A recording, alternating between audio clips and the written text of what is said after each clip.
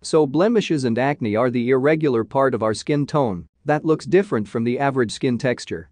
According to Photoshop point of view. And to tackle this issue, there are different methods like blur, healing tool, and content aware. But the most fast and advanced method is to apply the average of skin tone and texture, and for this, we use hypass. So, let's use it. Step number 1. Duplicate your layer by Ctrl+J. And change its blend mode to vivid light. Press Ctrl+I to invert it.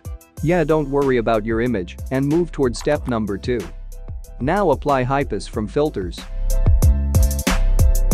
And move the slider gradually. Focus only on the irregular parts, at which blemishes are completely removed. I think 20 works well on it. Okay. Again, go to the filters and select Gaussian blur. This is used to bring the texture back, and again, focus only onto the irregular parts. 1 point something is right. Once you satisfy with it, hit OK, and this is our final step. Step number 3. Now we have to limit this effect only onto the irregular parts. And for this, we use masking. Hold the Alt key and click onto the mask icon. Select the brush tool and make sure that the foreground color is white. Take the soft brush and paint over the irregular parts.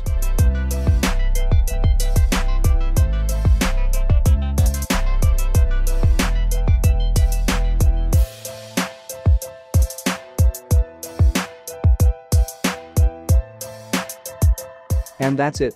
We remove the blemishes without losing texture. But this looks harsh to me. Texture. So I apply some blur on it.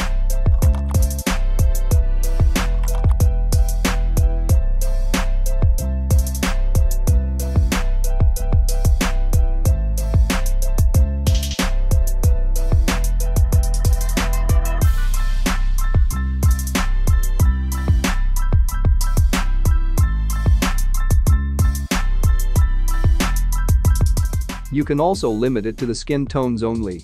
But this looks nice to me. So, this is our final image. This is the before. And this is the after.